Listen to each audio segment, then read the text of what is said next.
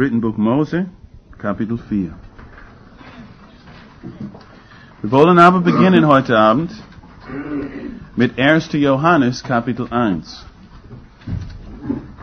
Meine Inspiration bekam ich auf zweierlei Weise. Erstens, als Wolfgang mir telefonisch gesagt hat, dass das Thema diese Woche das dritte Kapitel vom ersten Buch Mose war, habe ich mich missverstanden am Apparat und ich habe eine Woche lang das dritte Buch Mose studiert. Zweitens, Dinge sind gesagt heute Morgen über 1. Johannesbrief, die manche schwer zu nachzuvollziehen fanden vielleicht. Und ich möchte versuchen, etwas Erklärung dieser Fragen beizubringen. 1. Johannes, Kapitel 1, Vers 6. Wenn wir sagen, dass wir Gemeinschaft mit ihm haben und wandeln in Finsternis, so lügen wir und tun nicht die Wahrheit. Wenn wir aber in dem Lichte wandeln, wie er in dem Lichte ist, so haben wir Gemeinschaft miteinander und das Blut Jesu Christi, seines Sohnes, reinigt uns von aller Sünde. Wenn wir sagen, dass wir keine Sünde haben, so betrügen wir uns selbst und die Wahrheit ist nicht in uns. Wenn wir unsere Sünden bekennen, so ist er treu und gerecht, dass er die Sünden vergibt und uns reinigt von aller Ungerechtigkeit. Wenn wir sagen, dass wir nicht gesündigt haben, so machen wir ihn zum Lügner und sein Wort ist nicht in uns. Meine Kinder, ich schreibe euch dieses, auf das ihr nicht sündigt. Wenn jemand gesündigt hat, wir haben einen Sachwalter bei dem Vater Jesum Christum, den Gerechten. Der ist die Sühnung für unsere Sünden und nicht allein für die unseren, sondern für die ganze Welt. Dann das dritte Buch Mose, Kapitel 4. Oder eigentlich Kapitel 1 zuerst, ein Vers. Der Brandopfer, Vers 3. Vers 1. Und Jehova rief Mose und er redete zu ihm aus dem Zelt der Zusammenkunft und sprach. Vers 3. Wenn seine Opfergabe ein Brandopfer ist von Rindvieh, so soll er sie darbringen, ein männliches ohne Fehl, an dem Eingang des Zeltes der Zusammenkunft soll er sie darbringen, zum Wohlgefallen für ihn, vor Jehova. Und er soll seine Hand auf den Kopf des Brandopfers legen, und es wird wohlgefällig für ihn sein, um Sühnung für ihn zu tun. Braucht nicht selber lesen, aber ich lese vor, Epheser Kapitel 5, Vers 1. Seid Nachahmer Gottes, als geliebte Kinder und wandelt in Liebe, gleich wie der Christus uns geliebt und sich selbst für uns hingegeben hat, als Darbringung und Schlachtopfer Gott zu einem duftenden Wohlgeruch. Und ich muss etwas über das Brandopfer sagen, bevor ich mein eigenes Thema heute Abend behandle, um etwas zu klären. Der Herr spricht zu Mose von dem Zelt der Zusammenkunft. Heute haben wir gelesen, dass der Herr zu den Menschen gesprochen hat, unter den Bäumen, aus den Bäumen im Garten. Im 2. Buch Mose spricht der Herr zu Mose aus dem flammenden Busch. Und dann spricht der Herr zu Mose aus dem Zelt der Zusammenkunft. Und hier ist eine gewisse Entwicklung zu sehen. Gott zeigt dem Menschen, dass er verloren ist. Wo bist du, Adam? Und dann zeigt er den Menschen, wie er ist. 2. Buch Mose. Und wie er einen Sünder erlösen kann. Das 2. Buch Mose ist das Buch der Erlösung.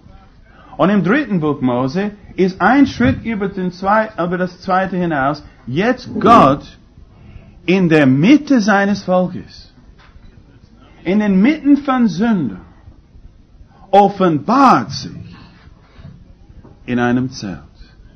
Und zeigt Menschen, sündige Menschen, wie sie ihn nahen können. Wie sie kommen können, näher und näher und näher zu Gott. Und wie sie ihn schätzen lernen können.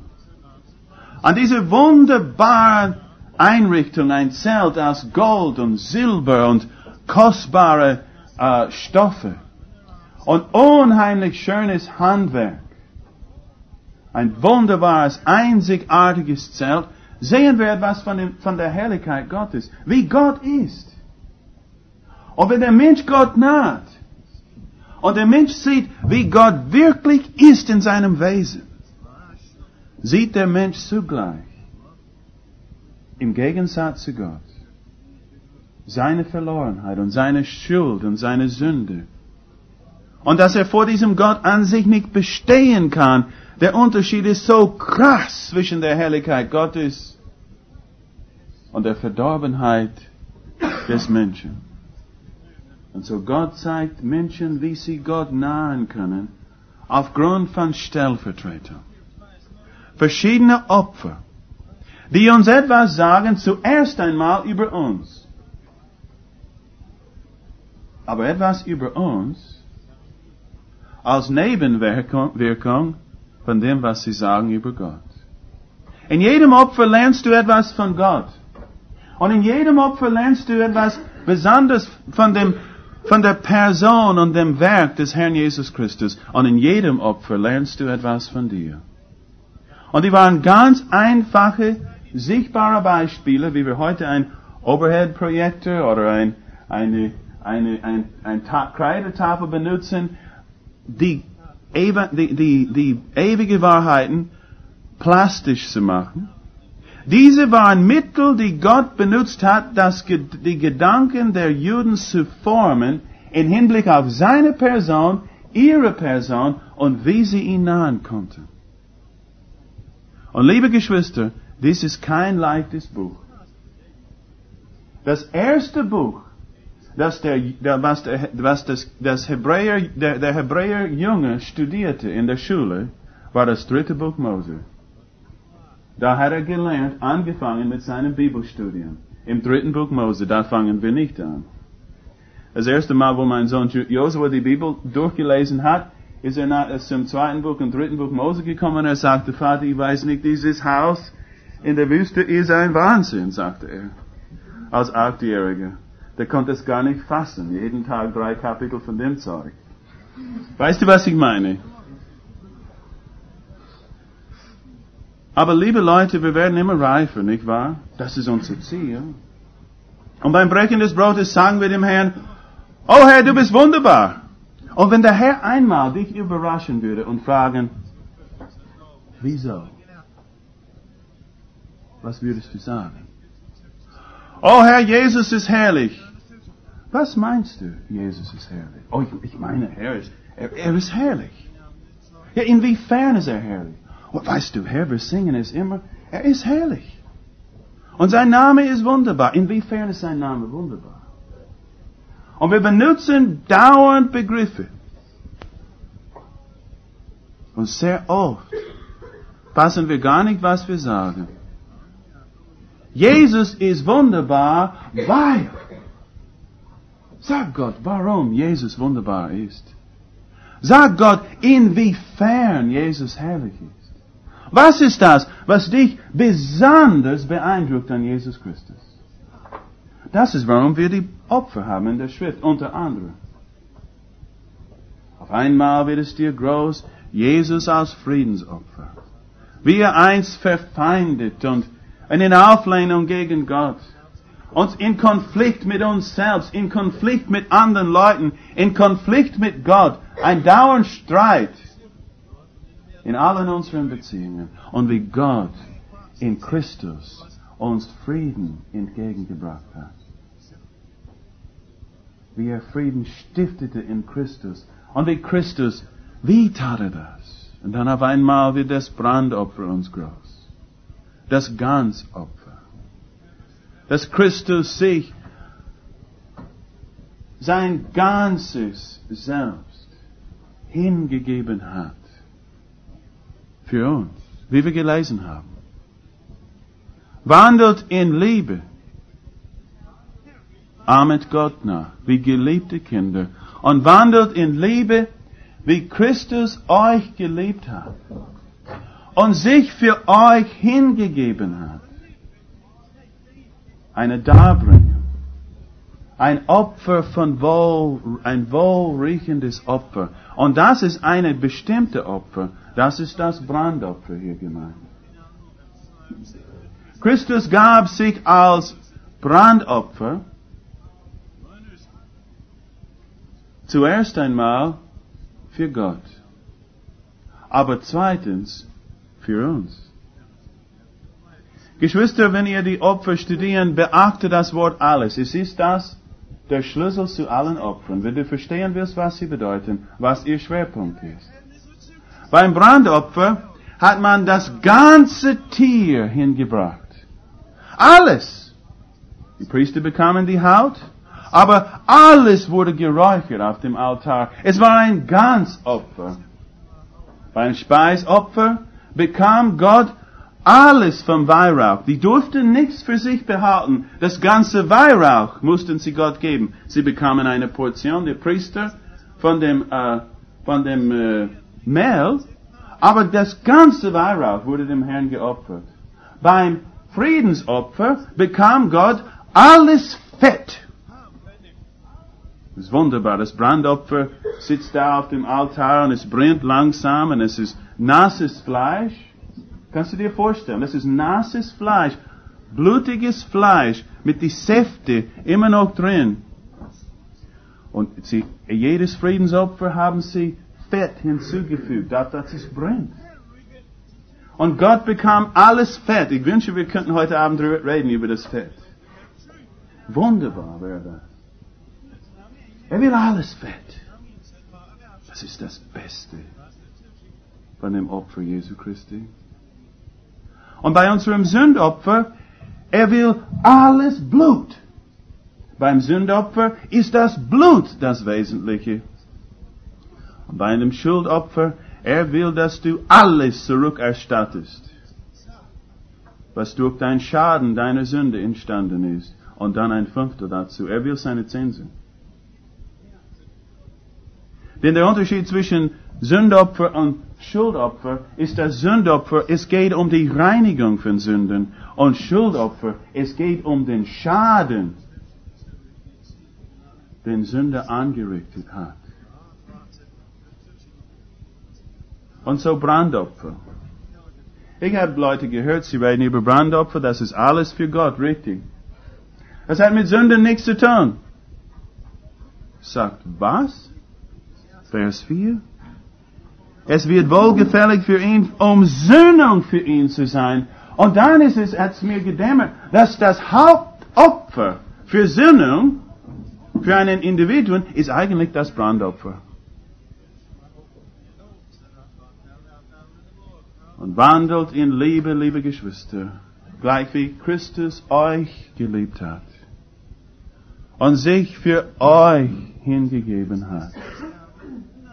Ein Darbringen, ein liebliches Wohlgeruch. Er gab sich alles ganz. Geschwister, wisst ihr, was das Brandopfer ist? Zusammengefasst. Du sollst Gott lieben mit deiner ganzen Seele, mit deiner ganzen Kraft, mit deinem ganzen Herzen, mit deinem ganzen Verstand. Alles. Und dann deinen Nächsten wie dich selbst. Und das Brandopfer ist Jesus in Liebe. Er bringt Sühnung für dich. Weil er Gott so sehr liebt. Und er Gott verherrlichen will mit all dem, was er ist, in all seinem Wesen. Ganz. Und zweitens, weil er dich, seinen Nächsten, liebt wie sich selbst. Und wenn das Brandopfer mit Sündung zu tun hat, warum dann ein Sündopfer? Wenn wir lesen Kapitel 16, der große Versöhnungstag, sehen wir, dass der Mittelpunkt dieses Tages das Sündopfer ist. Das ist das Wesentliche. Und das Sündopfer an dem Tag war da, um das Heiligtum zu reinigen. Wie konnte ein heiliger Gott inmitten eines sündigen Volk in Kontakt bleiben? Yom Kippur, der große Versöhnungstag. Die Sünden des Volkes, die Sünden, die die Hüte besudelt haben, mussten gereinigt werden. Und das war mittels eines Sündopfers. Und wenn wir hier lesen, in Kapitel 4 sehen wir immer wieder die Betonung auf Reinigung. Und im Neuen Testament, in Hebräer Kapitel 9 zum Beispiel, Hebräer Kapitel 9,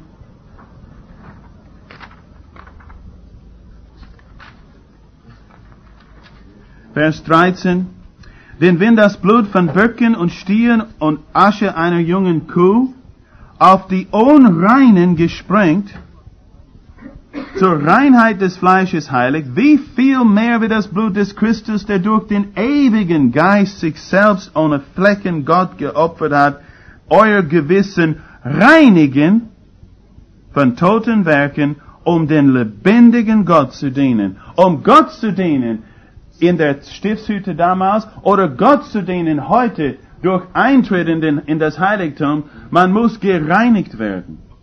Und das ist die Funktion von dem Sündopfer.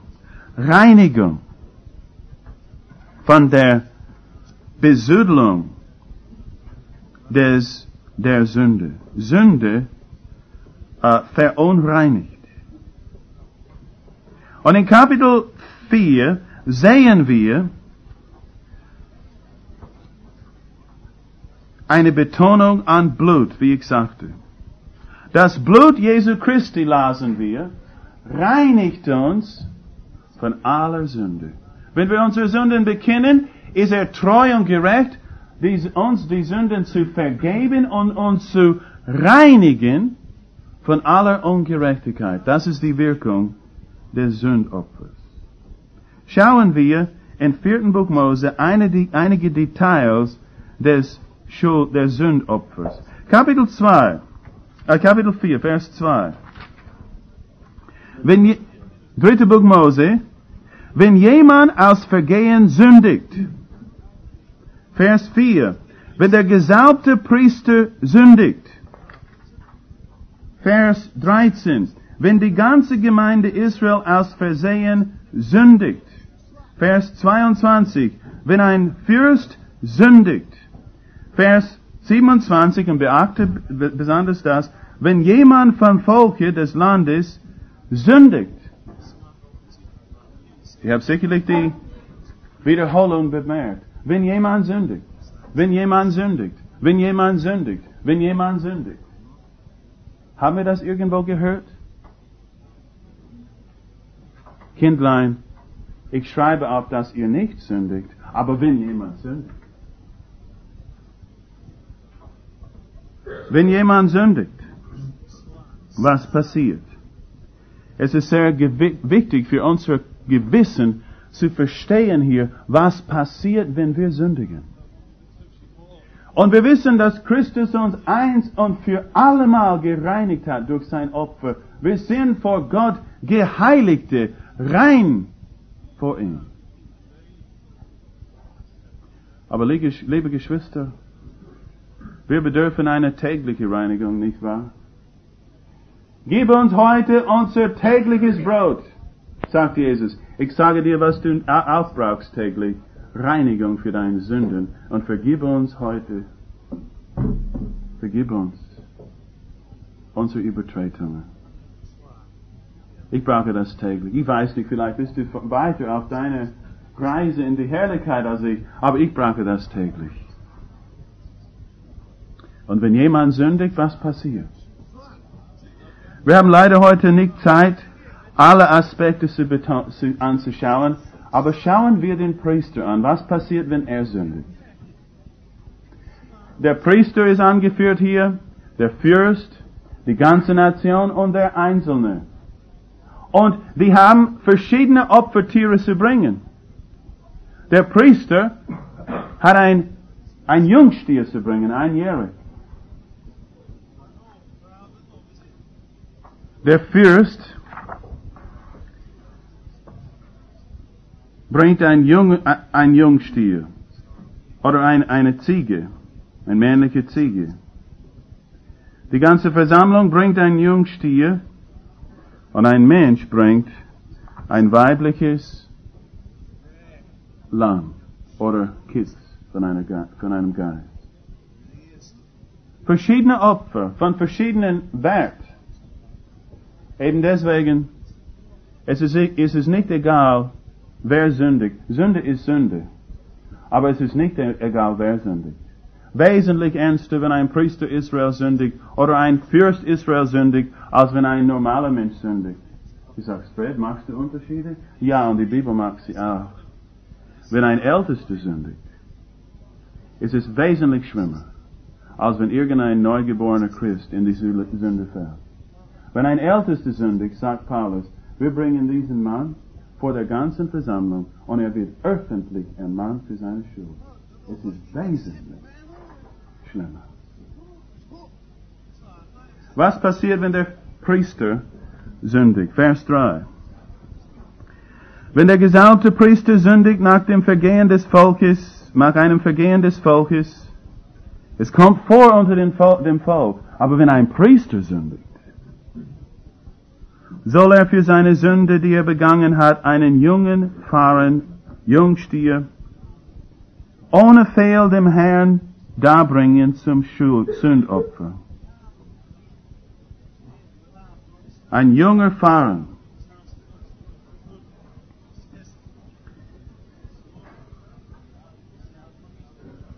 Und es ist ganz interessant, vielleicht lesen wir alle diese Verse, Entschuldigung, lesen wir weiter. Und er soll den Jungstier an dem Eingang des Zeltes der Zusammenkunft vor Jehova bringen und seine Hand auf den Kopf des Jungstiers legen und den Jungstier schlachten vor Jehova und der gesalbte Priester nehme von dem Blute des Jungstiers und bringe es in das Zelt der Zusammenkunft und der Priester tauche seinen Finger in das Blut und springe von dem Blut 7-mal vor Jehova gegen den Vorhang des Heiligtums hin. Und der Priester tue von dem Blute an die Hörner des Altars, des wohlriechenden Räucherwerks, der in dem Zelt der Zusammenkunft ist, vor Jehova. Und alles Blut des Jungstiers soll er an dem Fuß des Brandopferaltars gießen, der an dem Eingang des Zeltes der Zusammenkunft ist. Und alles Fett von dem Fahren des Sündopfers soll er von ihm abheben. Das Fett, welches das Eingeweide bedeckt, und das Fett, das am Eingeweide ist, und die beiden Nieren und das Fett an ihnen, das an den Linden ist, und das Netz über die der Leber, samt den Nieren soll er es abtrennen, so wie es abgebrochen wird von dem Rinde des Friedensopfers. Beachte hier, wenn die Rede von den Organen ist und von dem Fett, er weist zurück auf dem Friedensopfer, denn das ist wirklich im Wesentlichen zum Friedensopfer gehörig. Und der Priester soll es auf dem Brandopferaltar räuchern. Und die Haut des Pharao soll und all sein Fleisch samt seinem Kopfe und seinem Schenkel und seinem Eingeweide und seinem Mist, dem ganzen Pharao soll er hinausbringen außerhalb des Lagers an einen reinen Ort, nach dem Schutthaufen der Fettasche, und er soll ihn auf Holzscheitern mit Feuer verbrennen. Auf dem Schutthaufen der Fettasche soll er verbrannt werden. Also wo der Brandopfer Asche sind. Der gesalbte Priester, wenn er sündigt, seine Sünde war wie vom Volk, lesen wir hier in Vers 3, aber es ist doch ein bisschen anders, wenn ein Priester sündigt. Und der Vorgang seines Opfers ist wesentlich anders als das von dem normalen Bürger. Dieser Opfer auf Sünde zurückzuführen, hat für diesen Mann eine Reise bedeutet. Er musste eine Reise machen. Und der Vorgang seiner Reise ist ganz interessant und lehrreich. Er brachte den Jungstier in den Vorhof und da vor dem Tor, vor dem Brandopferaltar, tötete er das Opfer, das Tier. Er nahm das Blut des Tieres und er geht direkt vom Altar, stell das vor, direkt vom Altar, an dem Altar vorbei, an dem See vorbei, in dem Heiligtum, in das Heiligtum hinein, und er ging so weit, wie er nur gehen konnte, bis zu dem Vorhang. Und dann spritzte er das Blut 7-mal auf den Vorhang. Dann kam er weg von dem Vorhang, zurück zum Altar, zum Räucheraltar. Und er nahm Blut von diesem Tier und er hat die Hörner des Räucheraltars gesalbt mit Blut oder besprengt mit Blut. Dann ist er aus dem Zelt herausgekommen und das ganze Blut, dann hat er ausgegossen neben dem großen Altar, Brandaltar. Er hat sich waschen müssen, er hat seine Kleidung wechseln müssen und dann, wann er kennt das später, dann musste er das Tier nehmen, das ganze Tier, all das Tier, und dann jetzt hat er eine lange Reise. Er geht aus dem Tor der Stiftshütte, er geht zuerst durch diese Lager der Leviten und dann hinaus durch den Lager Israel, durch die Zelten hindurch. Und mit sich hat er dann Leichnam dieses Brandopfer, dieses Schuldopfer, dieses Jungstier. Und dort, auf der Stelle des Brandopfers, auf dem Boden sozusagen von dem Ganzopfer, musste er selber den Jungstier verbrennen. Eine Reise. Und ich glaube persönlich, dass wir viel von dieser Reise lernen können. Wenn jemand sündigt, was passiert, wenn jemand sündigt? Er hat eine Reise zu machen. Es ist sehr leicht zu sündigen, nicht wahr? Es passiert so leicht. Und es ist schwierig für uns manchmal, wenn wir meinen, wir sind einmal gereinigt, ja. Wir sind ewig gerettet, ja. Irgendwie kann Sündigen an Bedeutung abnehmen bei uns. Ist das nicht wahr? Selbstverständlich für Sündigen. Ich zittere manchmal, wenn ich höre manche Evangelikalen so leichtfertig reden darüber, ja, jeder sündigt. Wenn jemand sündigt, was ist los? Was passiert? Bitte mach eine Reise mit mir jetzt. Wir kommen zum Tor, zu der Tür des Vorhofs. Und wir haben einen Jungstier, ein Jahrling. Ein Jahrling. Hast du je ein Jahrling erlebt? Weißt du, ich habe viele Bauernfreunde, denn einige Bauern haben sich bekehrt da und dann kenne ich andere in Pongau. Hast du ein Jahrling je erlebt, wenn man ihn auslässt im Frühling, nachdem der Schnee weg ist und man macht die Tür vom Stall auf? Was macht ein Jahrling? Der Bayer weiß. Der springt in der Luft. Und wenn er Purzelbäume machen könnte, würde er. Der Jahrling ist so voll von Leben. Übermütig. Er ist das Bild von Leben. Bitte komm mit mir in den Vorhof des Tempels, liebe Geschwister, mit deinem Jahrling. Und lege deine Hand auf dieses Tier so voll von Leben, so lebensfreudig. Leg deine Hände auf seinen Kopf und bekenne deine Schuld. Und töte ihn. Und dieses Wort schlachten ist öfters erwähnt im deutschen Text, aber das hebräische Wort ist nur hier in Kapitel 4. Nicht bloß schlachten. Es ist das Wort Tötung. Zu töten. Und ich glaube, dass der Schreiber das unterstreichen will, was hier passiert, wenn jemand sündigt. Nimm das Jahrling so voll von Leben, so lebenfreudig und töte es mit deiner Sünde. Was passiert, wenn jemand sündigt? Komm mit mir zu Golgatha. Ein junger Stier, ein Jungstier, der Herr Jesus Christus so voll von Leben, ungefähr 30 Jahre alt, inmitten des Lebens, so voll von Leben. Und komm mit mir und schau, was Sünde ist. So viele Leute meinen, dass Sünde bedeutet Freude im Leben. Nicht wahr? Willst du Freude im Leben haben, dann sündige. Sauf dich ordentlich an. Oder was anderes, irgendeine Form von Sünde. Betrüge deine Frau, wenn du eine schönere findest. Das ist Freude im Leben. Komm mit mir, um einen Menschen zu sehen, voll von Leben. Und du tötest ihn mit deiner Sünde. Sünde, wenn sie vollendet ist, gebiert den Tod.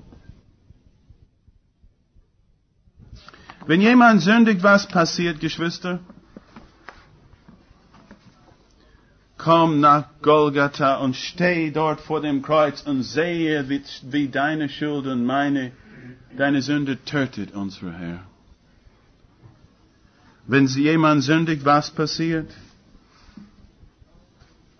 Er soll den Pfarrer an dem Angang des Zeltes der Zusammenkunft vor Jehova bringen und seine Hand auf den Kopf des Pfarrers legen und den Pfarrer schlachten vor Jehova.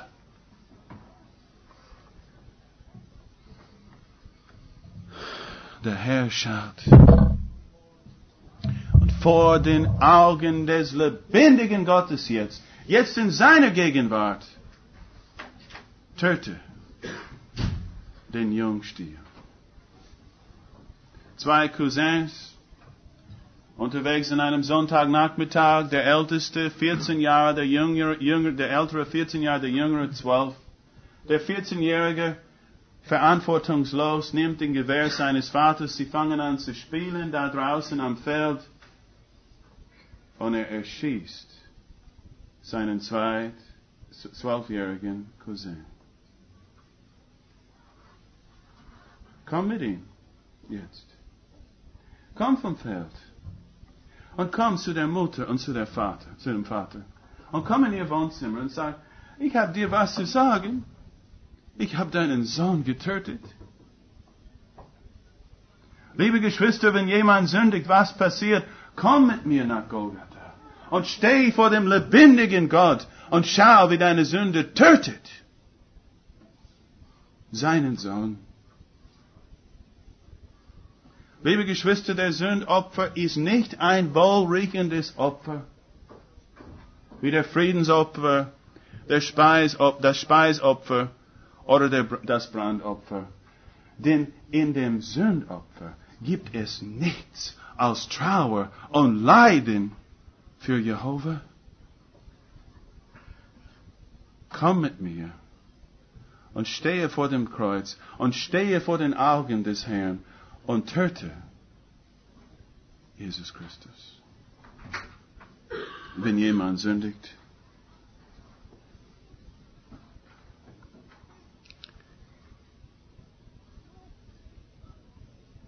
Und lass Jehova zuschauen, während du ihn das antust.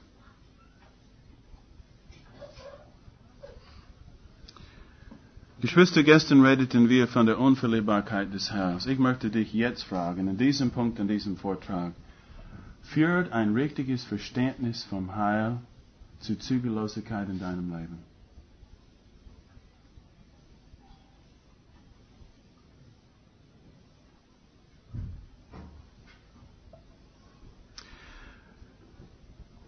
Vers 5 und 6. Und der gesalbte Priester nehme von dem Blut des Fahren und bringe es in das Zelt der Zusammenkunft, und der Priester tauche seinen Finger in das Blut und springe dem Blute 7-mal vor dem Herrn gegen den Vorhang des Heiligtums hin. Ist das nicht interessant? Er geht draußen, er ist draußen beim Altar, hat nichts gemacht mit dem Tier, außer ihn zu töten. Und er nimmt das Blut und er geht so weit hinein, so nah an Gott, wie er kann als Priester. Näher kann er nicht gehen als zu Gott. Sofort. Oh. Was könnte das bedeuten, Geschwister? Oh, bitte komm mit mir. Und wenn du sündigst und du vor Gott siehst, was deine Sünde tat, vor den Augen meines Gottes, komm so nah wie du kannst zu Gott und so schnell wie möglich. Wisst ihr, was mein Herz mir sagt, wenn ich sündige? Ich darf nicht zu Gott kommen.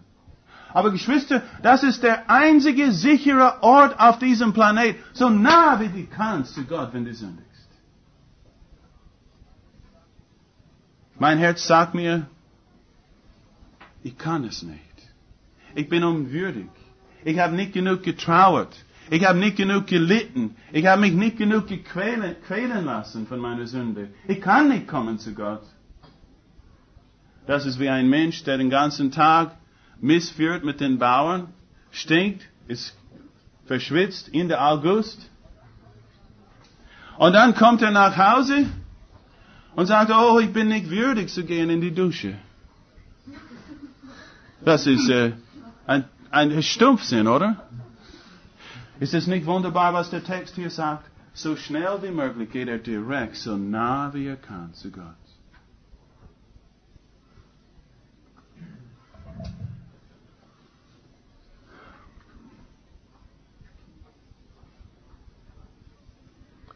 Reinigung von Sünde ist nicht durch Reue, Geschwister. Reinigung von Sünde ist durch Blut. Wisst ihr, Geschwister, das ist eines der wichtigsten Sachen, die ich sage heute Abend. Denn ich weiß, viele von uns wissen sehr langsam zu kommen von dem Tor des Vorhofs bis zum Vorhang. Reinigung von Sünde erfolgt nicht durch Reue. Reinigung von Sünde erfolgt durch Blut. Und dann kommt er zu dem Vorhang. Und der Vorhang ist unaussprechlich schön, nicht wahr? Ausgestreckt vor dem Allerheiligsten. Die wunderbare Himmelsfarbe und diese gewaltige Cherubimen in Gold. Fantastisch. Frauen haben gearbeitet monatelang.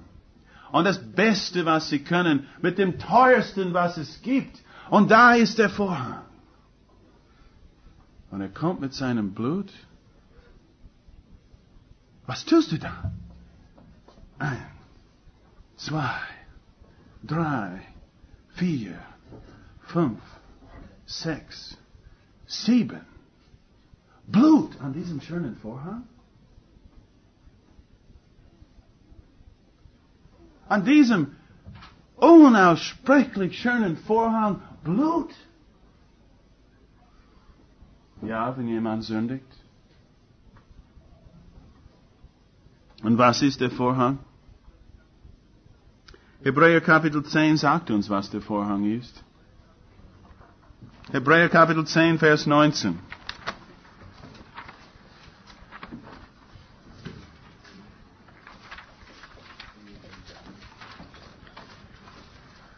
Da wir nun, Brüder, Freimütigkeit haben zum Eintritt in das Heiligtum durch das Blut Jesu, den neuen und lebendigen Weg, welchen er uns eingeweiht hat, durch den Vorhang, das ist sein Fleisch. Der Vorhang ist der Fleisch des Herrn Jesus. Und Hebräer Kapitel 5 redet von seinem irdischen Leben, Kapitel 5, Vers 7. Sein irdisches Leben, der biblische Begriff für sein irdisches Leben, sind die Tage seines Fleisches. Natürlich hat der Herr Fleisch jetzt, verherrlichtes Fleisch. Aber dieser Begriff, die Tage seines Fleisches, das ist die biblische Beschreibung seiner 33 Jahre auf dieser Erde. Komm mal vom Vorhof des Tempels zum Vorhang und schau die absolut atemberaubenden Schönheit der Tage seines Fleisches. Du willst sagen, aber das ist nicht richtig, Fred. Denn der Vorhang hat Menschen von Gott getrennt. Sie konnten in Gottes unmittelbaren Gegenwart nicht kommen, wegen dem Vorhang. Der Vorhang war ein Hindernis. Aber du hast den Vorhang nicht verstanden. Denn ohne den Vorhang konnte der Priester überhaupt nicht nahen. Der Vorhang war nicht ein Mittel, Menschen fernzuhalten von Gott.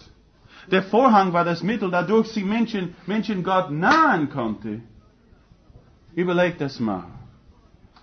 Als Jesus zeltete, wohnte unter uns, in einem Körper, 37 Grad, Puls, 60, Blutdruck 120/80, ein ganz normaler Mensch, im Fleisch hauste er.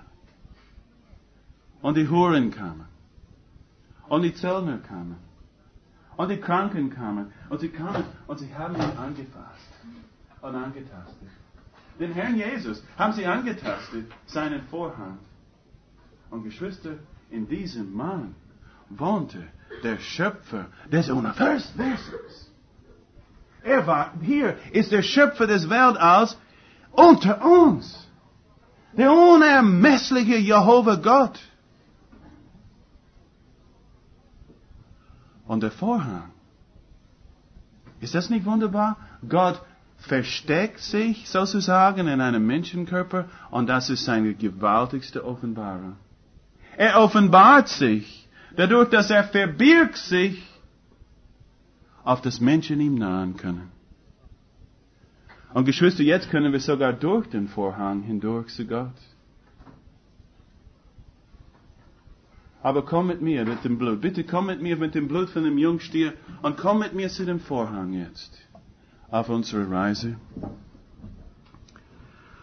Und sehe das unaussprechliche, herrliche Leben des Herrn Jesus Christus auf dieser Erde. Wisst ihr was, Geschwister? Niemand hat Gott gesehen. Jemals niemand hat Gott gesehen. Aber der eingeborene Sohn, der im Schoße des Vaters, er hat ihn kundgetan. Und dieser wunderbare Vorhang vor uns, die Tage seines Fleisches, auf dieser Seite des Vorhangs ist eine Lampe. Und auf die andere Seite des Vorhangs die Herrlichkeit Gottes. Und ausgestreckt zwischen der Lampe des Geistes und der Gegenwart Gottes, der Herrlichkeit Gottes, ausgestreckt für alle zu sehen, ist das Leben unseres Herrn. Oh, liebe Geschwister, hättet ihr das gern? Hättest du das gern? Wenn jemand dein irdisches Leben ausstreckt im Lichte der Herrlichkeit Gottes? Oh, ich kann mir vorstellen, dass hier und da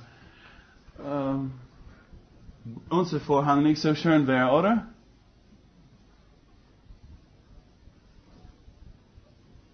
Hier und da ein Loch und eine Motte hat hier gefressen und hier nicht gerade die Naht ist nicht gerade und hier ist zu kurz gekommen und wisst ihr, was ich meine? Im Lichte? Oh, Geschwister, wenn ihr Gott nahen wollt, müsst ihr im Lichte wandeln, wie er im Lichte ist. Wie er im Lichte ist. Ganz ausgestreckt, ausgedehnt. Und im Lichte der Lampe, in dem Lichte der Herrlichkeit Gottes.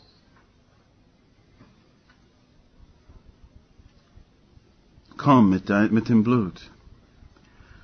und spritze das Blut auf diesen Vorhang.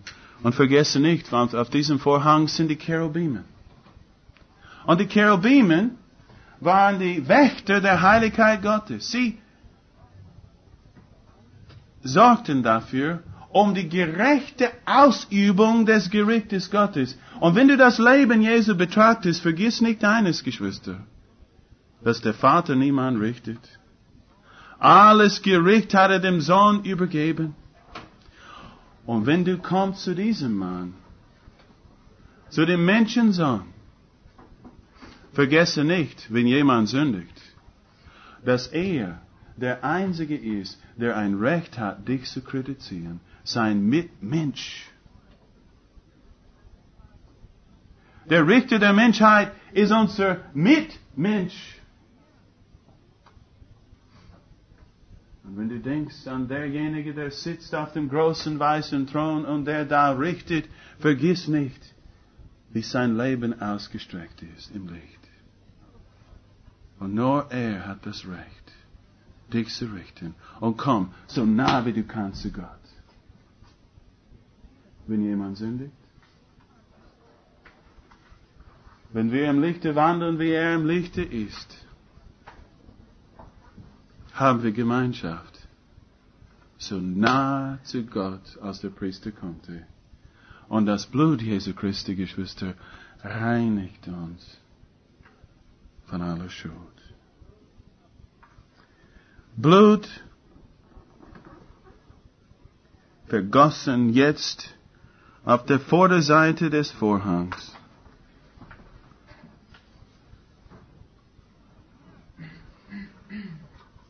Der sündlose Sohn des Menschen. Richter von allen Menschen. Komm dort. Komm mit mir. Stehe dort vor ihm und bekenne deine Schuld, wenn jemand sündigt.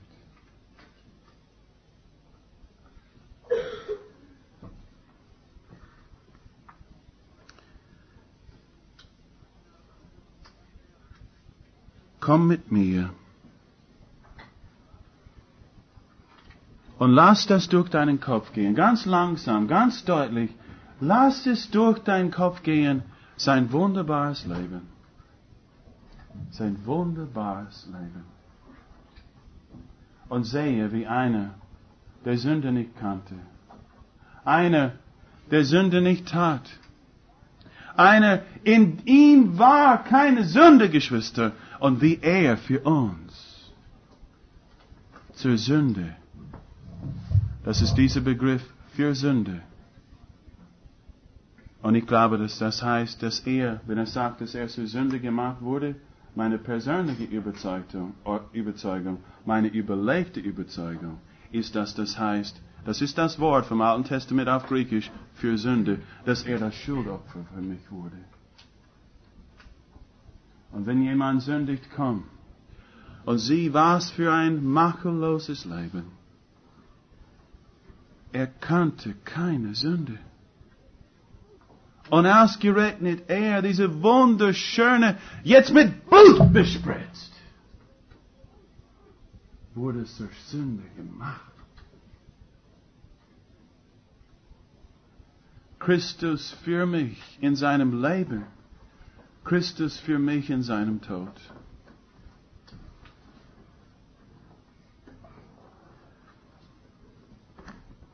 Christus für mich. Bist du bereit, bloßgestellt zu werden in dem Licht? Bist du bereit, im Lichte zu stehen vor seinem Leben, wenn jemand sündigt?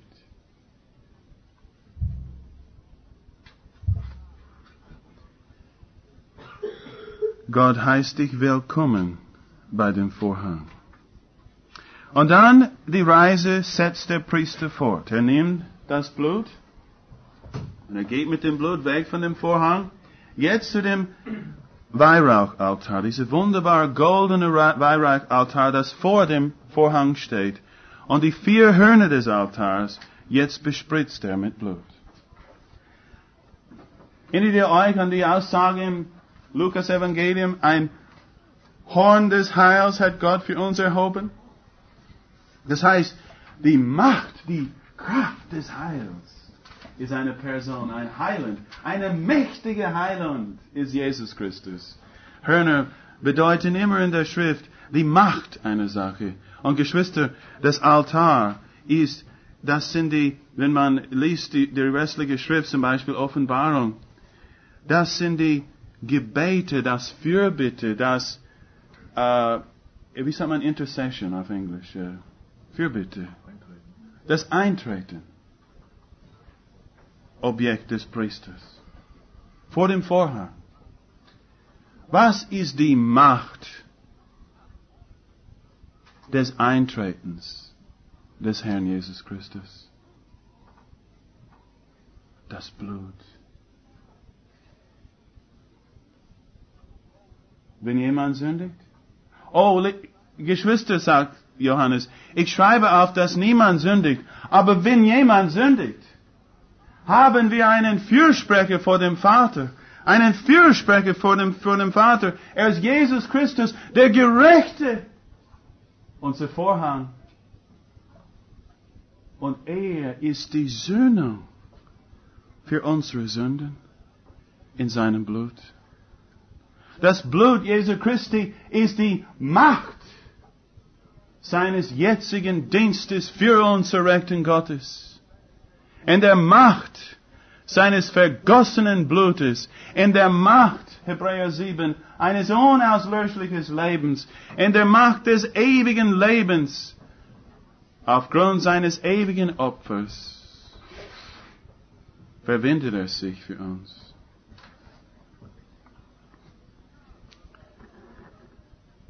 Blut auf dem Vorhang, Christus auf Erden für mich.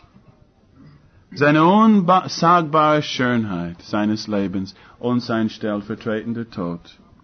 Das Blut am Altar, am Räucheraltar, das ist Christus in der Herrlichkeit für mich. Und sein jetziges Werk zur Rechten Gottes.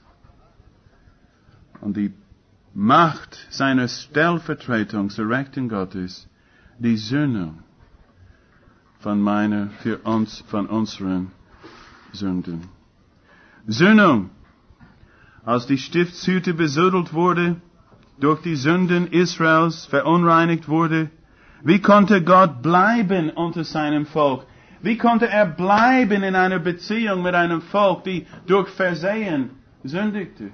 Wie kann Gott mit dir jetzt in Verbindung bleiben? Bitte rede nicht zu mir von einem automatisierten Heil. Es muss gerecht sein, nicht nur der Vorsatz Gottes. Wie kann Gott auf gerechte Weise in Verbindung mit mir leben, wie ich dieses Monat gelebt habe? Wie? Durch die Sühne in seinem Blut. Durch einen gerechten Fürsprecher zur Rechten Gottes. Dadurch wird Gemeinschaft und Leben unterhalten. Christus als meine Sühnung. So, Christus auf Erden. Für mich in seinem Leben und Tod. Christus in der Herrlichkeit. Mein Fürsprecher. Und jetzt weiter auf unserer Reise. Wir haben gerade das Altar bespritzt, die Hörner des Altars. Jetzt nehmen wir das Blut zum Altar, zum großen Altar, zum Brandopferaltar.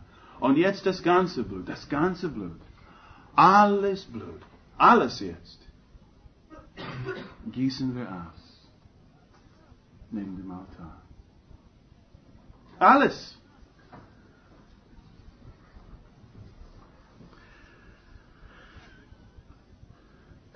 Hätte ich nur einmal gesündigt, Christus hätte alles seines Blutes für mich vergossen.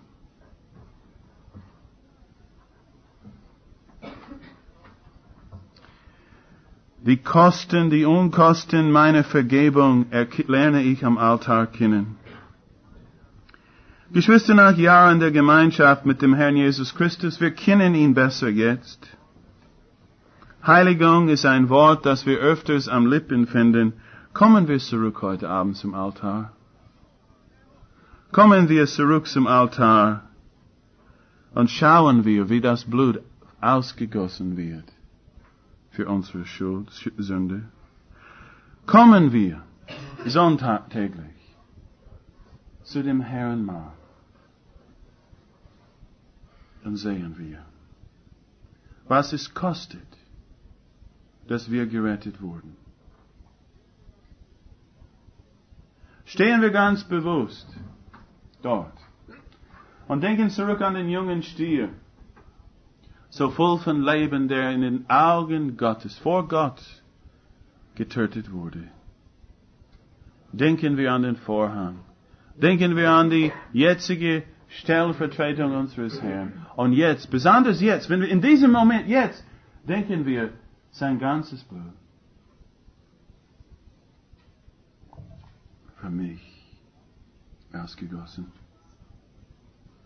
Und passen wir ja auf, dass wir das sonntäglich nicht leichtfertig tun. Kommen wir hin leichtfertig, lax. Wir haben Dinge getan während der Woche, die Jesus töteten. Die Schuld waren, die Todesursache war von unserem Herrn. Sein ganzes Blut. Und wenn wir kommen einfach hin und wir nehmen leichtfertig, ohne nachzudenken, wenn jemand sündigt, was wird Gott dann tun? Geschwister, er fordert von dir, von uns, Brüder, Schwester, er fordert von dir nicht Sündlosigkeit. Er fordert von dir Selbstgericht. Selbstgericht. Und wenn wir uns selbst richten, werden wir nicht gerichtet. Aber wenn wir uns nicht selbst richten, dann werden wir gezüchtigt. Denn Gott nimmt das sehr ernst, liebe Geschwister, dass das ganze Blut seines Sohnes für uns vergossen wurde.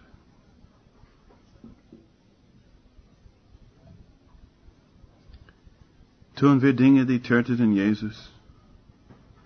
Komm mit mir und schau zu, wenn er sein ganzes Blut, gieße mit mir sein ganzes Blut aus beim Altar.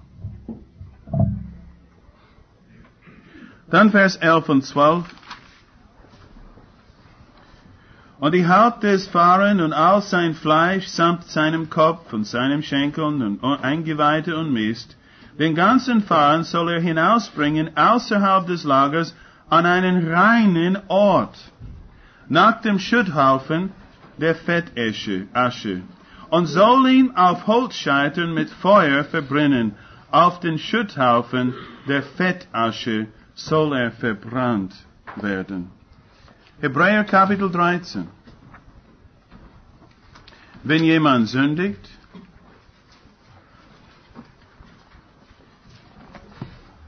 wenn Christus für mich gestorben ist, wenn ich erkauft bin durch das Blut von Gottes eigenen, welche Folgen hat das für mein Leben?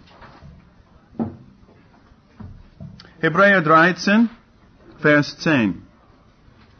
Wir haben einen Altar, von welchen kein Recht haben zu essen, die der Hütte dienen.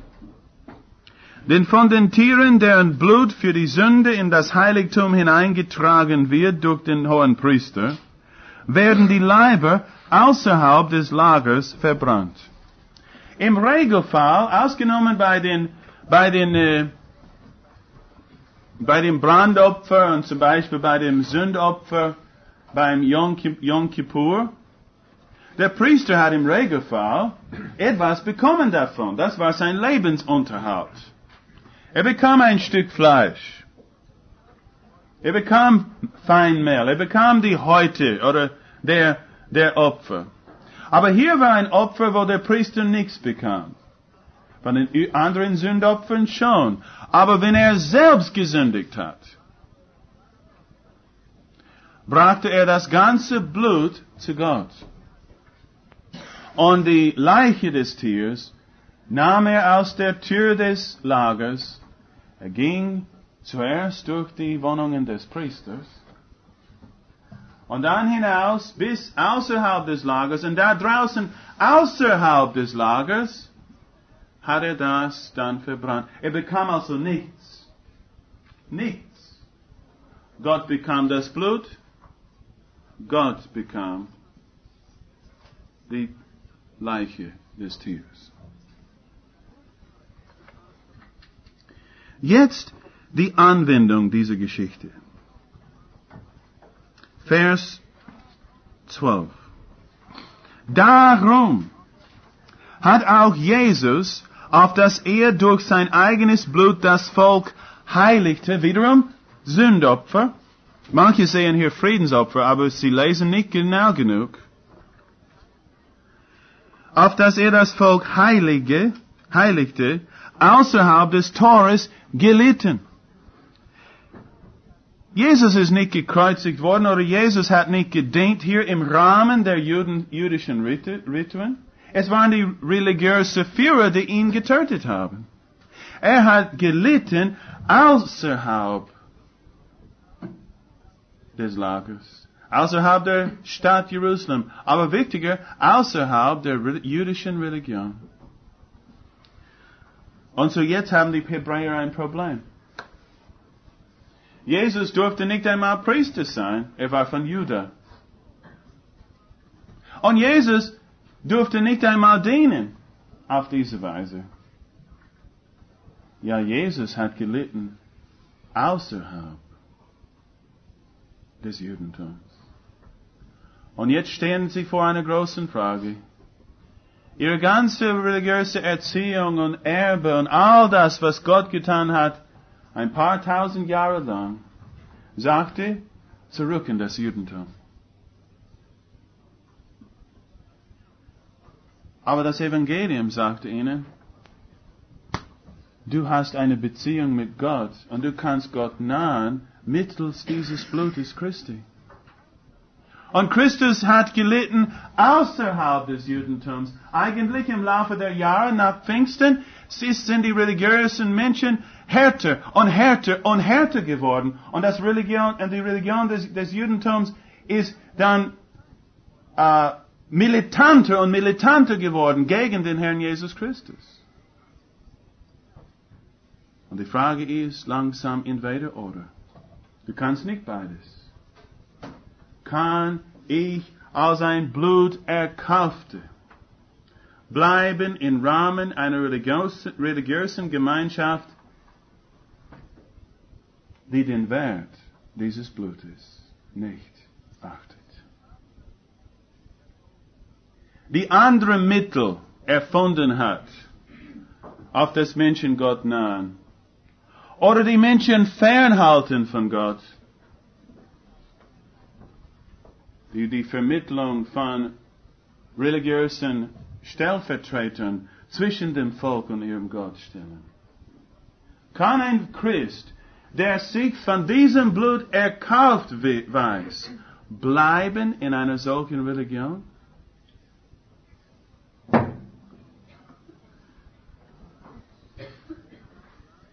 Vers 13.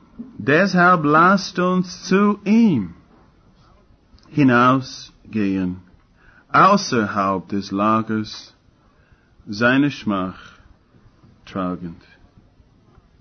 Geschwister, auf das ich hineinkommen kann, hinzutreten kann, durch den Vorhang hin, musste er sein Fleisch geben.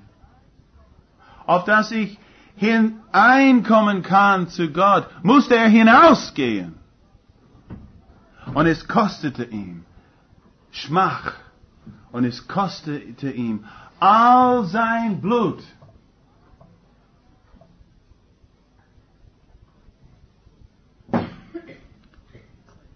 Bist du in einer religiösen Gemeinschaft, die Wahrheiten im Großen und Ganzen das Evangelium leugnet? Manche von uns sind. Und Gottes Botschaft an uns dann ist, geh hinaus. Ich kann nicht bleiben in Gemeinschaft, einer religiösen Gemeinschaft, die nicht das als der alleinige Weg zu einer Beziehung mit Gott anerkennt. Und wo wurde der Leiche gebrannt? Die Leiche gebrannt? Sie wurde verbrannt auf den Fettesche. Asche. Die Asche, die kamen von den verschiedenen Opfern, besonders vom Brandopfer und von dem Fettopfer, Friedensopfer. Geschwister, ist es so leicht zu sündigen. So leicht zu sündigen. Und wenn jemand sündigt, die Grundlage ist das Brandopfer. Es war sehr leicht für mich, jedes Mal, wo ich sündigte, oder ziemlich leicht. Was passiert, wenn jemand sündigt? Denken wir zurück an das Brandopfer. Das Ganze. Wir singen auf Englisch, Jesus paid it all. All to him I owe. Sin had left its crimson stain. He washed it white as snow. Jesus bezahlt alles. Ich bin ihm alles schuldig. Sünde hat sein roter Fleck hinter sich gelassen. Er machte es so weiß wie Schnee. Und wenn es leicht ist zu sündigen, dann vergiss nicht, dass es nicht leicht war, für Sünden zu bezahlen. Komm mit mir jetzt zum Brandopfer, nur für 2 Minuten. Komm mit mir und sehe einen Mann. Sehe einen Mann in einem Garten. Es ist so kalt in dem Garten, dass der Petrus verführt wird oder in Versuchung geführt wird. Man soll beten, Herr, führe uns nicht in der Versuchung. Aber Petrus fand das nicht notwendig. Er sagt, du brauchst keine Angst um mich. Und so der Herr führte ihn in Versuchung. Verleitet von einem Kohlenfeuer, weil es so kalt war. Und an dieser kalten Nacht, seht mit uns, steht da und seht etwas, dieser Herr Jesus, der schwitzt, Blutestropfen in der Kälte. In der Auseinandersetzung mit der Aufgabe, die Gott ihm gegeben hat. Und hier ist seine Stimme. Er kämpft in Agonie, Todeskampf, und ein Engel muss ihn trösten, auf dass er nicht zusammenbricht. Und schau und hör seine Worte. Oh Vater, wenn es nur möglich ist, irgendwie möglich ist, wenn es einen anderen Weg gibt, Menschen zu erretten, wenn es möglich ist, dann lass bitte diesen Kelch an mich vorübergehen. Aber nicht mein Wille, deine geschehe.